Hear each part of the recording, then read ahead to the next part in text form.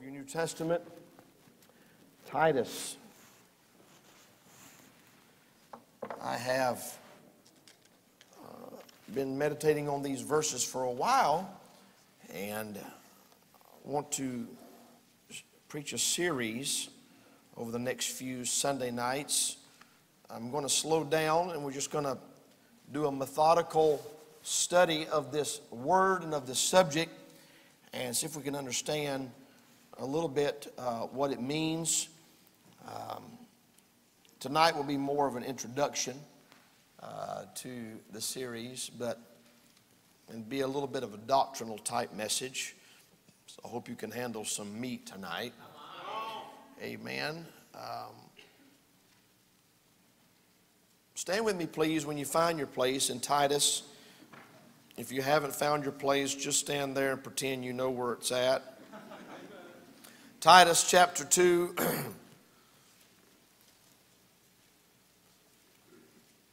Verse number 11, for the grace of God that bringeth salvation hath appeared to all men, teaching us that denying ungodliness and worldly lust, we should live soberly, righteously, and godly in this present world, looking for that blessed hope and the glorious appearing of the great God and our Savior Jesus Christ, who gave himself for us that he might redeem us from all iniquity and purify unto himself a peculiar people, zealous of good works. These things speak and exhort and rebuke with all authority. Let no man despise thee. We're going to begin a series tonight entitled The Godly Life.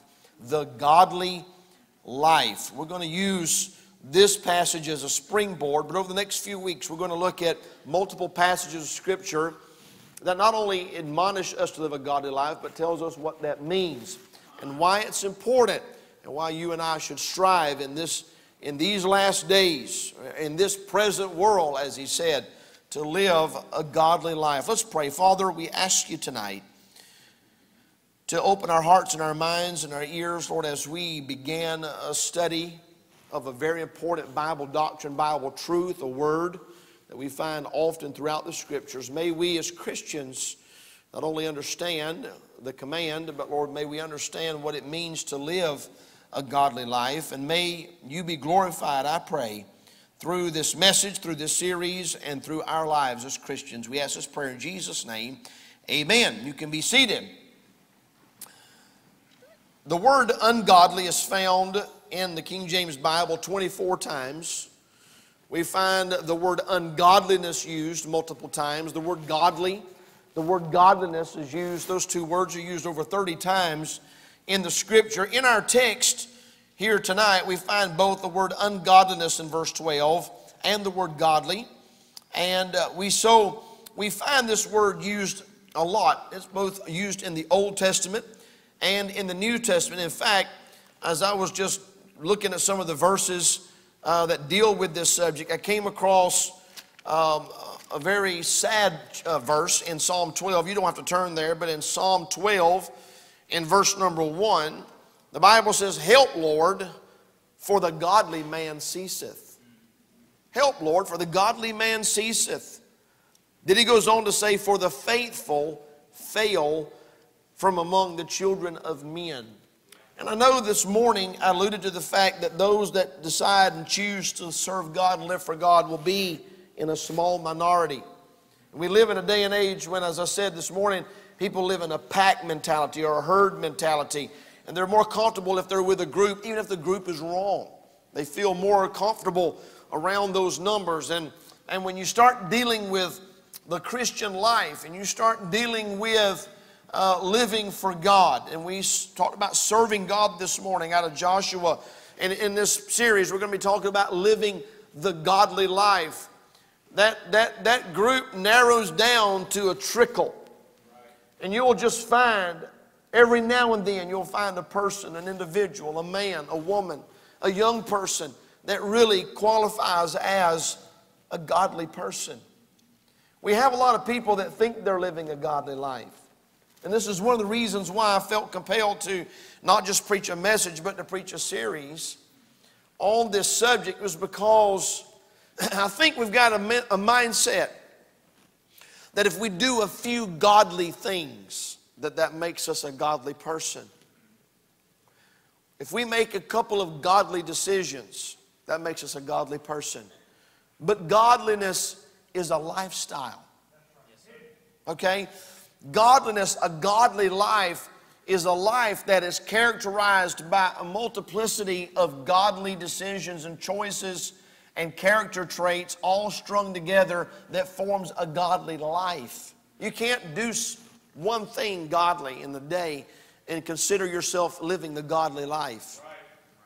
You can't make a choice between godliness and ungodliness and say, okay, I'm going to choose the godlier of the two, and therefore I'm qualified as living the godly life. No, it's a lifestyle that's much, much more involved.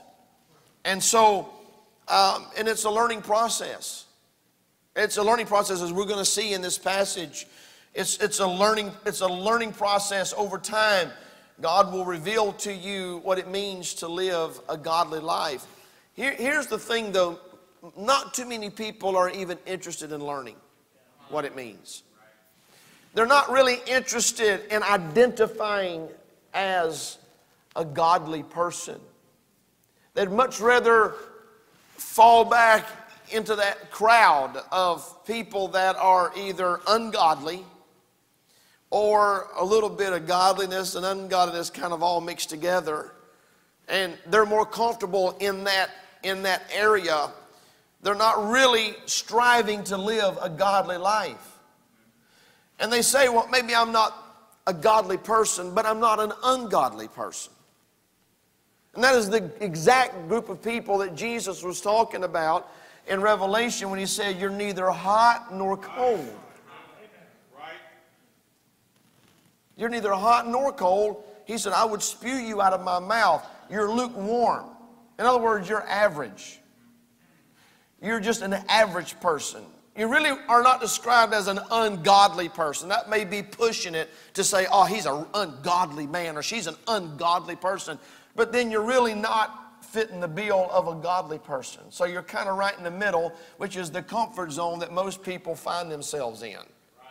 Because when you're in that group of people that are both ungodly and a little bit godly, you can look around and compare.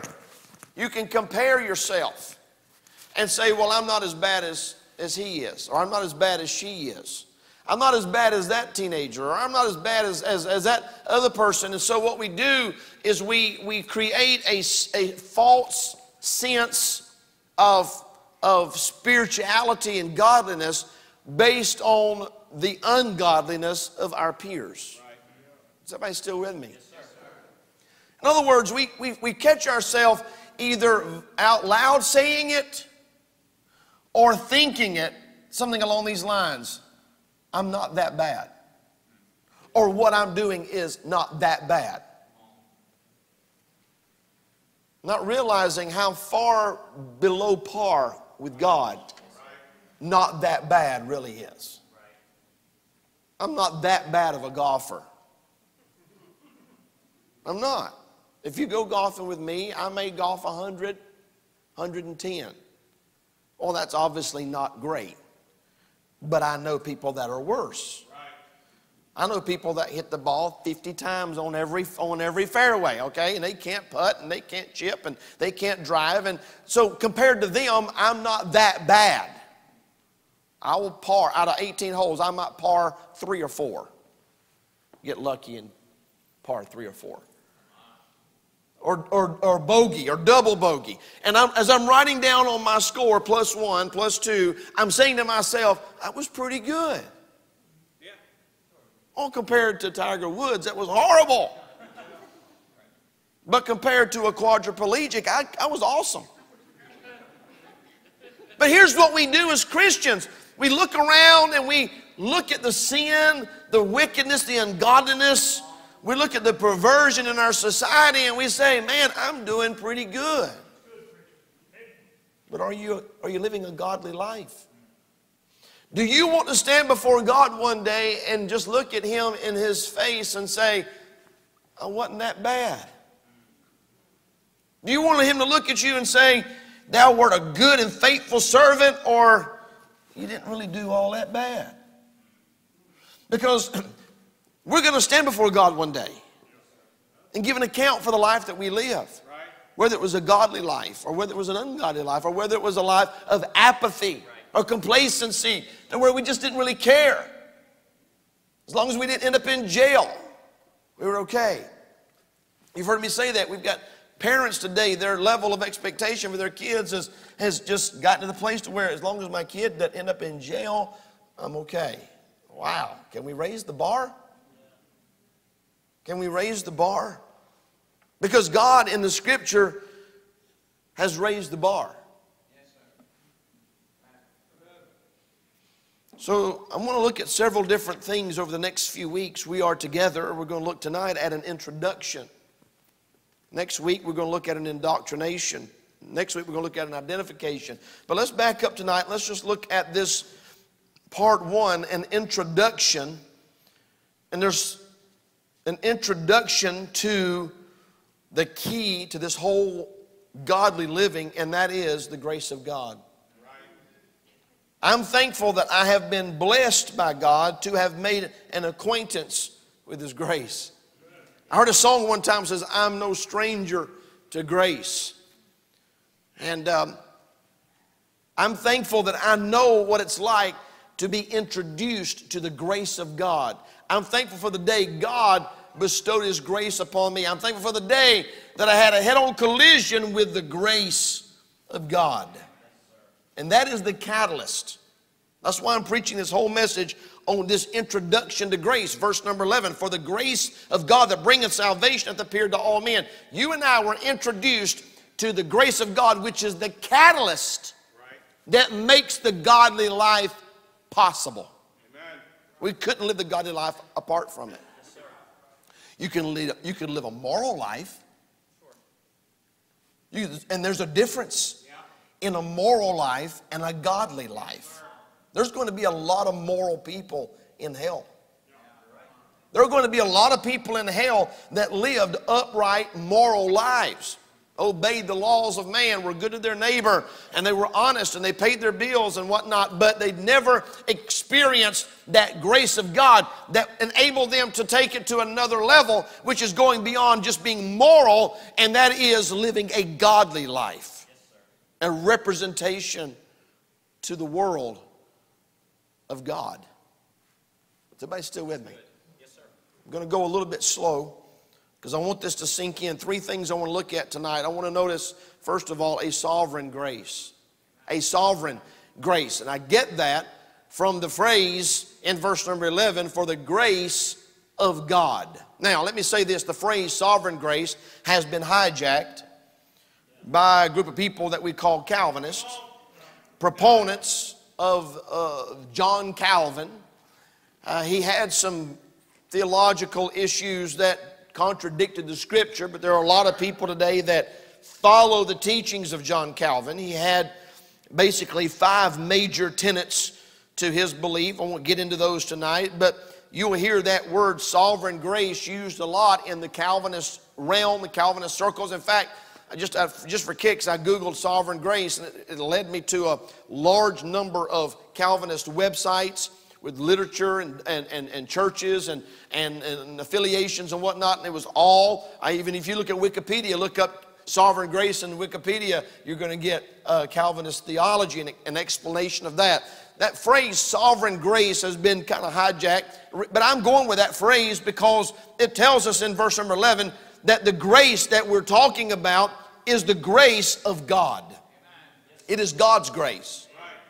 Now you and I have the ability to render grace to people. We can speak grace. We can be graceful. We can be gracious.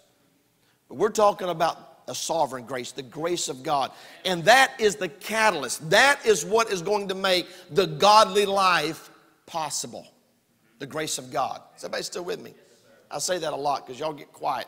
And I don't know if you're just trying to figure out what I'm saying. I want to make sure we're all still together. I don't want to go off and leave anybody. I know you can't talk while you're chewing. I get that. But the grace of God that I find in the Bible has appeared to all men. Is that what your Bible says?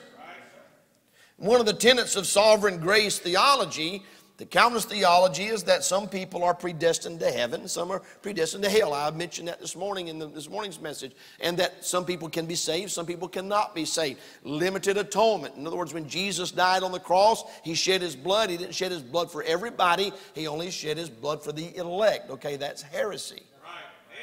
For God so loved the world that He gave His only begotten Son. You don't become a Calvinist by studying your Bible. You become a Calvinist by studying Calvinists. You become a Calvinist by studying Calvinists' interpretation of the Bible. You give a fifth grader, you give a second grader a King James Bible, and they will not be a Calvinist. Because the world means the world, and all means all, and the will means will, and whosoever will means whosoever will. You have to have somebody that thinks they're smarter than you to tell you that's not what it means for you to ever buy into that. And here at Calvary Baptist Church, we do not embrace the heresies of Calvinism. All right, if I thought that people were predestinated to go to hell and there was nothing I could do about it, we would not be having Operation Saturation. I will not be going up and down the streets and knocking on doors and passing out gospel tracts and inviting people to church and inviting people to come to Christ if I thought that there was nothing they could do to change their eternal destiny. We would not send missionaries all over the world. We would not support 95 mission projects. We wouldn't run buses.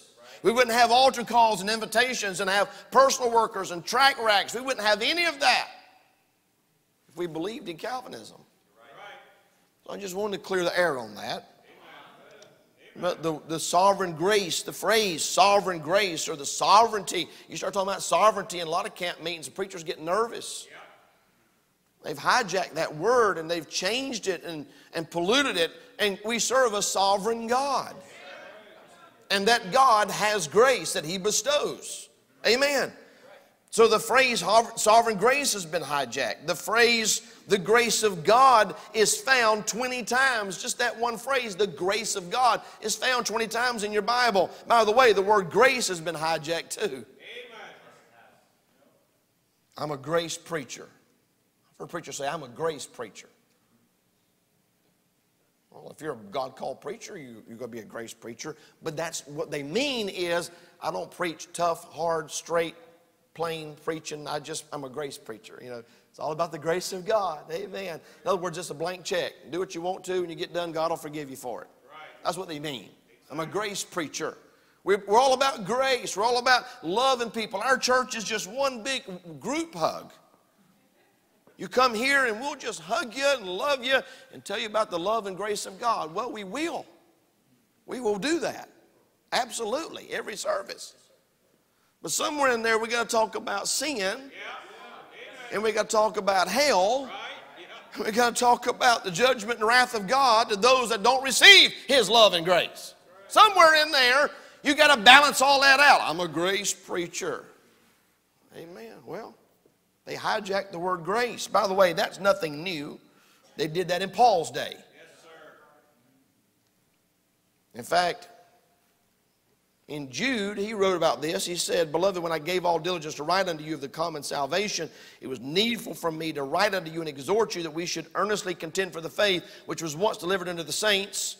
For there are certain men crept in unawares, who were before of old ordained to this condemnation, ungodly men, turning the grace of our God into lasciviousness, and denying the only Lord God and our Lord Jesus Christ. What about that? They took the grace of God and turned it into lasciviousness, and he described those men as ungodly. Isn't that ironic? Grace is not a license to sin. Oh, preacher, we live in a day of grace. God is gracious and God is merciful and God is loving. You're exactly right on every one of those points. I agree with you. But grace is not a license to sin. Paul said in Romans 6:1, what shall we say then? Shall we continue in sin that grace may abound? Can we just sin ever how we want to sin, live any way we want to live, and just know that God's going to pour His grace out on us? No, that's not how it works. The grace of God does not permit a believer to do anything contrary to God. The grace of God does not permit a believer to do anything contrary to the Word of God. And the grace of God does not permit a believer to do anything contrary to the Spirit of God. Just wanted to just let that soak in a little bit. We're talking about the grace of God, God's grace. Not only do we see a sovereign grace, but in this passage we see a saving grace. For the grace of God that bringeth salvation. Well, I like that. Bringeth salvation. The grace of God brings salvation. Let me see if I can reword that. I'm not changing the Bible. Let me just throw it at you from another perspective. Grace offers salvation. Grace makes salvation available. But some people do not accept it. Some people do not receive it. In fact, some people spurn the grace of God, therefore making it of no avail. Right. Can I give you a Bible for that? 2 Corinthians 5, at the end of the chapter, going into end of chapter 5 and into chapter 2, he says this, Now then we are ambassadors for Christ, as though Christ did beseech you by us.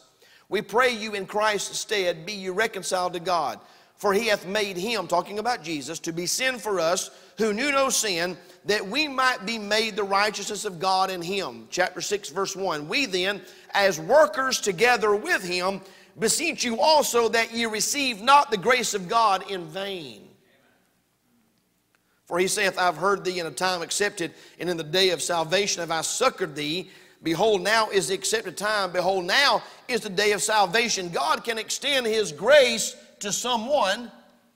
That grace that brings salvation has appeared to all men, but all men does not receive it. Right.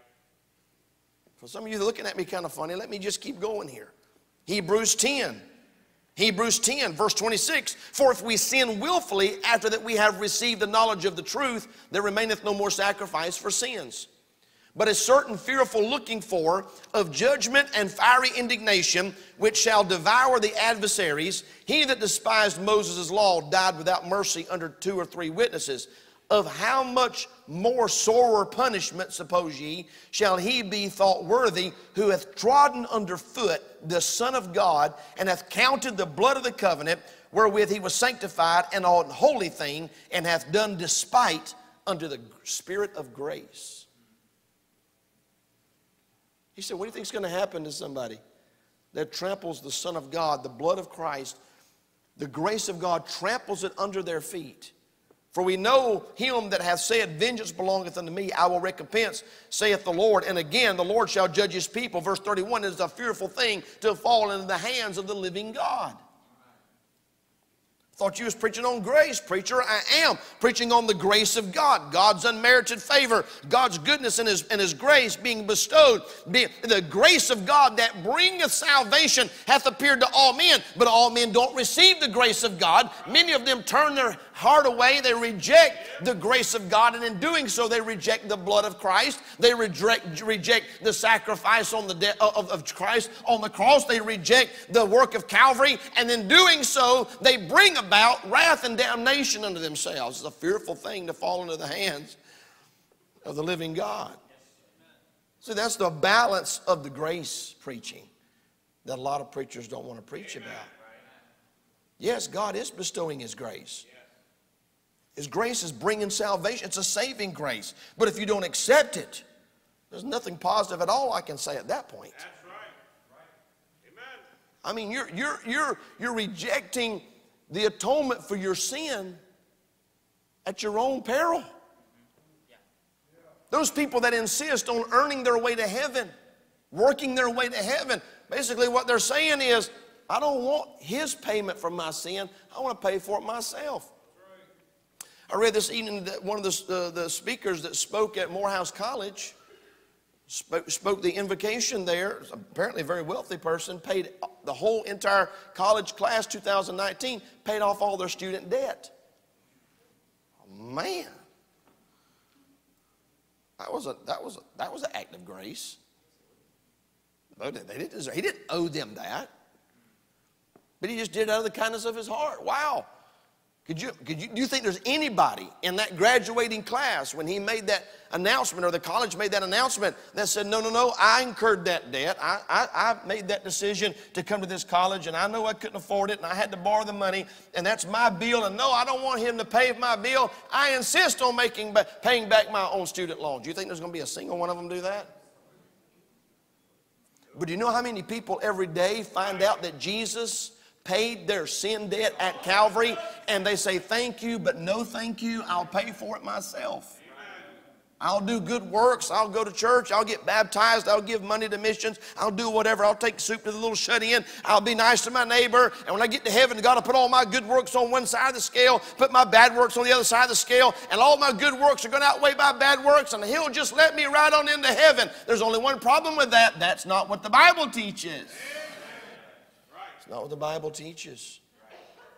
And so the saving grace, the grace of God that bringeth salvation, has been extended, but not everybody receives it. I'm thankful that those of us that got saved, we can say we got saved by grace. Our family sings a song, I know how I made it. I made it by grace. Amen. Acts 15:11, but we believe that through the grace of the Lord Jesus Christ we shall be saved. Ephesians 2, verse number 5, even when we were dead in sins, He hath quickened us together with Christ. By grace ye are saved. Ephesians 2:8, for by grace are you saved through faith, and that not of yourselves, it is the gift of God, not of works, lest any man should boast. 2 Timothy 1:9, who hath saved us and called us with an holy calling, not according to our works, but according to His own purpose and grace, which He hath given us in Christ. That saving grace has been extended to every man, woman, boy, and girl. We believe that. But we also know that not every one of them will accept it. The point I'm trying to make is that not only was it a sovereign grace, it was a saving grace. In other words, the grace, and we're about to get into that third, let me just give you that third point. It's not just a sovereign grace, it's not just a saving grace, but it is a schooling grace. For the grace of God that bringeth salvation hath appeared to all men, look at the next verse, teaching us. I love that. I love that. The same grace that saved us will show us. The same grace that redeemed us will remind us. The same grace that was extended to us will exhort us. In other words, the same grace that saved you will now sanctify you. And the same God that extended saving grace will now extend sanctifying grace. He didn't just save you from your sins. He didn't just save you from the penalty of your sins. He will now save you from a life of sin. In other words, God finishes what He started. God didn't just save you to keep you out of hell. He saved you for a reason. Look at what it says in verse number 10. Not purloining, but showing all good fidelity, that they may adorn the doctrine of God our Savior in all things. For the grace of God that bringeth salvation hath appeared to all men, teaching us that denying ungodliness and worldly lust, we should live soberly, righteously, and godly in this present world. Look at verse 13. Looking for that blessed hope and the glorious appearing of our great God and Savior, Jesus Christ. Can I tell you why many people are not looking for Jesus to come back? Because they're not living right. When you're living right, you are anticipating Jesus' return. When you're living according to His word and His will, you can't wait to see Him. I know I've used this illustration before, but think back when you were a kid and your parents would leave you a list of chores and say, I'm going to go to town, I'm going to run some errands, this is what I want you to do. When I get back, this better be done. And you got to fooling around and you didn't do the things that were on the list. You didn't want them to come home. You didn't want to hear that car pull up in the driveway. But now if you had done everything on that list, and you'd gone down through there and checked all those things off, you couldn't wait till they got home because you wanted them to see that you did what you're supposed to do. You were looking for them. You were glad when they came home. You ran to meet them at the door with a hug and say, I did all my chores. A lot of people are not looking for Jesus' return because they're just, quite frankly, not doing what He said do. And so we see that this grace that you and I have been introduced to, that saved us. As I mentioned this morning, it saved me in 1976. Some of you have been saved just in the last few days or weeks or months. I got saved as a little boy. Faith Baptist Church in Tifton, Georgia. I could take you to the spot. I could take you within about 3 feet of where I got saved. I was introduced to the grace of God. The sovereign grace, the grace of God, God's grace was extended to me, and it saved me. But guess what? Ever since 1976, that same grace has been schooling me. Several ways God's grace will school you and I.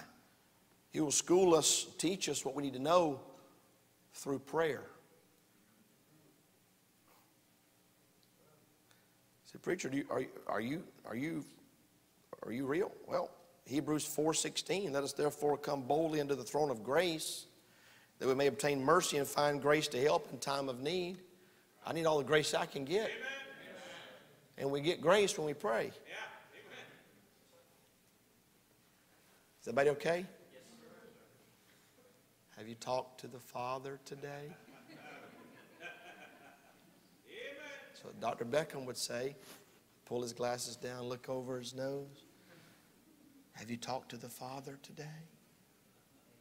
How much time did you spend last week praying? Because I'm going to tell you what happens to me when I pray. The grace of God that comes to me in my time of need begins to reveal the things in my life that I need to fix. Yeah. Amen. I just out of curiosity, show of hands, does that happen to anybody else beside me? When you're praying, the Holy Spirit brings things to your remembrance, and you go into the altar to pray, and you go to the throne of grace that you might find mercy and grace to help in time of need, and you go with needs and you get grace, and when you're getting grace, then God starts showing you things and teaching you. What better place to get a good education than at the throne of grace? What a good place to not have to worry about false doctrine and false teaching is when you get in a one-on-one audience with the truth. Amen. Capitalized truth. And you're talking to him because whatever he says to you, it's going to be true. He's going to bring back to your remembrance. That's what he said in the book of John. He's going to bring all things back to your remembrance whatsoever you've heard. You're sitting in church and you weren't really paying attention, but it was going in, and it kind of got lodged there in your head, and then you're praying or you're living the Christian life, and the Holy Spirit will bring back those things. Prayer is a powerful tool of God to teach you how to live a godly life, which I think is maybe why some people don't pray, because they're not up for another lesson in godliness. Amen. It's very convicting when you're praying. The Holy Spirit's saying, okay, now that I've got you, let's work on this. Let's fix this. Let's work on that tone of voice. Let's work on that temper. Let's work on those lustful thoughts. Let's work on those covetous eyes. Let's work on that gossiping tongue. Let's work on that greed. Let's work on that robbing God business. Let's work on that loving people. While I got you, let me teach you some things about the godly life. It's a schooling grace through prayer. It's a schooling grace through his word. Acts 20:32, and now, brethren, I commend you to God and to the word of his grace, which is able to build you up and to give you an inheritance among all them which are sanctified. And then we're going to get more in depth into the word of God being used by God to help us live the Christian life. Let me just give you one verse, just from memory, just came to my mind. Wherewithal shall a young man cleanse his ways? By taking heed thereto according to thy word. Sanctify them. John 17:17. Sanctify them through thy truth. Sanctify, cleanse, purify, set apart. John 17:17. Sanctify them through thy truth. Thy word is truth. That was one of the memory verses in the Bible Institute last year. I had everybody memorize that verse because, see, if you and I want to be living a godly life, we have to be under a steady stream of the Word of God. I don't need a shower. I smell all right.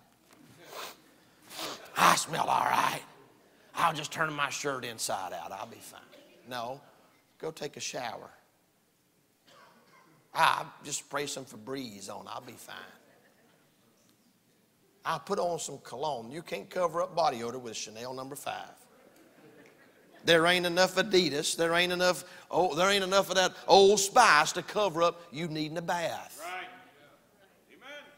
And you know what prayer and Bible reading does for a Christian? Come on. It's a shower. Amen. Helps you live the godly life. Amen. I got some outlines up here for sale if anybody wants to buy them. They've already been preached, but I'll sell them. Amen. Through prayer, through the Word of God. One more, let me give you one more. Schooling grace. He schools us, He teaches us the godly life through preaching. Yes, sir. Through preaching. I want to say this, I'm a product of the preaching that I've heard down through my life.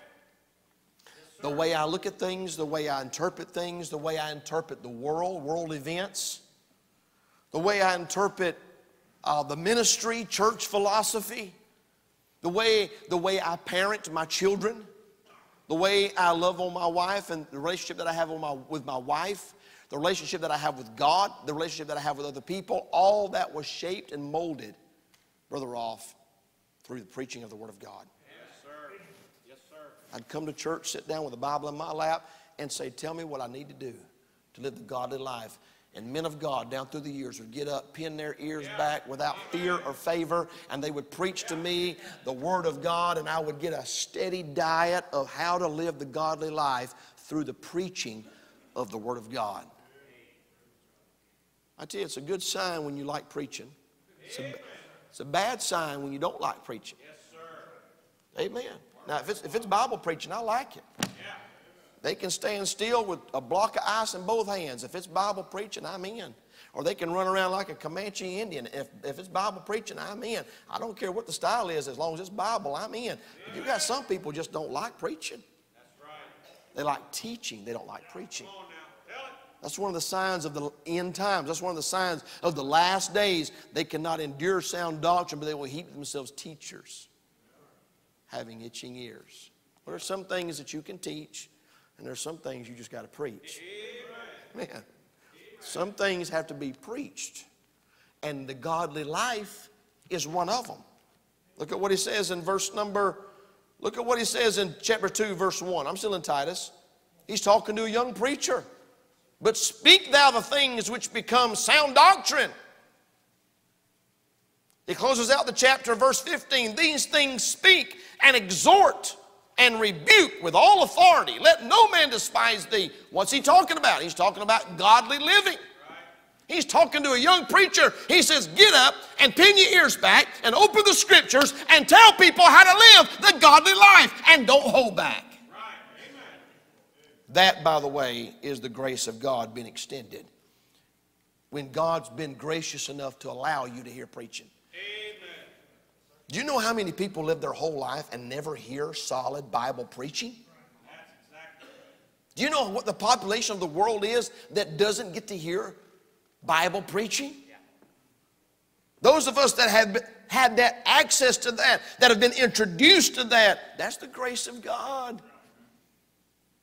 Paul said in Galatians 1, verse 15, but when it pleased God, who separated me from my mother's womb and called me by His grace to reveal His Son in me, that I might preach Him among the heathen. And immediately I conferred not with flesh and blood. He was called by the grace of God to preach. Right. Amen. It was the grace of God that called Paul to preach. Yeah. Are y'all following this line? It was the grace of God that called me to preach. Right. Not that I deserved it or that I was worthy of it. Ephesians chapter 3, verse number 7 and 8. Paul said, whereof I was made a minister according to the gift of the grace of God given unto me by the effectual working of His power. Unto me, who am less than the least of all saints, is this grace given, that I should preach among the Gentiles the unsearchable riches of Christ. Paul said, I'm a preacher because of the grace of God, and I'm the least. I'm the most undeserving, but God, by His grace, called me to preach so that I could tell other people the gospel and how to live the Christian life. My point is this tonight. Before we get into this series on godly living, we need to understand that the grace of God that saved you and saved me is also teaching us. We're going to get into that next week. Tonight was the introduction. Next week is going to be the indoctrination. There is a major indoctrination process. You don't like that word indoctrination. Well, Hollywood does it. You better believe they do it. All you got to do is just watch a movie and they're cramming same-sex marriage down everybody's throat, cramming fornication and adultery and lasciviousness and drunkenness and revelings and wickedness and ungodliness. They're cramming it down everybody's throat. Evolution. You can't hardly watch a documentary that doesn't have millions and millions of years ago.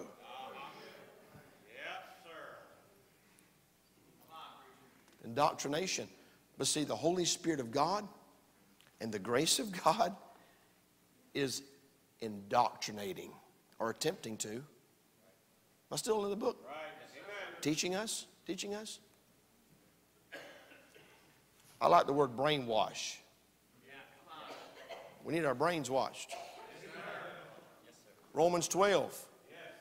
Be not conformed to this world, but be transformed by the renewing of your mind.